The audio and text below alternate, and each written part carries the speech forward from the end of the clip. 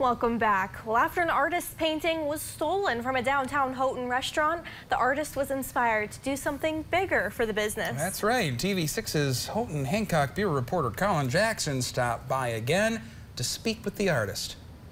Copper Country artist Jessica Jones is painting a mural in one of the bathrooms at downtown Houghton's Chicago Beefs. The first, it was going to be 2 elephants on the wall. I didn't really know much before then, and then I was like, oh, we'll add some hills, a sunset, and then I was like, oh, a tree would go good there. So I just paint as I go, let the creativity flow. Last month, a painting she had gifted the restaurant depicting a blue, one-eyed elephant was stolen from the bathroom. Jones says she was inspired to memorialize the loss by giving visitors to the restaurant something much bigger to enjoy. It was devastating losing that art piece. Maybe the person will bring it back, but if I don't, well, now I have something that will be there. According to the restaurant's owner, the painting has yet to be returned, though there has been a sign of progress. I got a message on Facebook from someone asking the dimensions and a description, and could I forward another picture to them? I did, and I haven't heard back from that person. Glenn says almost every day someone drops in to ask about the stolen painting. According to him, while the loss is unfortunate, it has also brought about some good by inspiring others. One of my new employees is an artist and asked if she could